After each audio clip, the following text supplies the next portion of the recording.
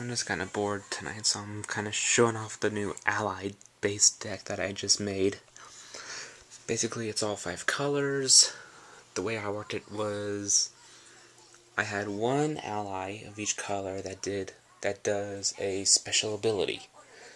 Like this one gives everything flying. This one does damage to flying. This one makes me gain life. Gives everything first strike. Makes the opponent lose life. And then for each color I also put in one that just gets stronger as you play allies. And also for each color I got the rare ally that goes with it. So discarding cards, empowering all allies, protection from a color, getting a wolf and getting stronger, and drawing any number of cards. I've done a couple of practice games with some of my better decks, and this has raped them all, pretty much. Honestly, this deck kind of scares me.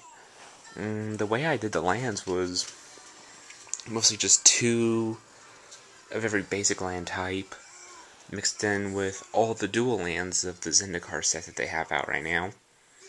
Basically 2 of each of those, so far I haven't had any trouble getting the mana I need, but I gotta test this deck out in real time, so that'll probably be tomorrow.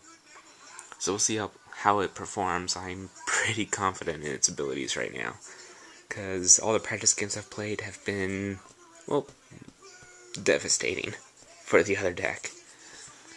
Well, that's me continuing my boredom.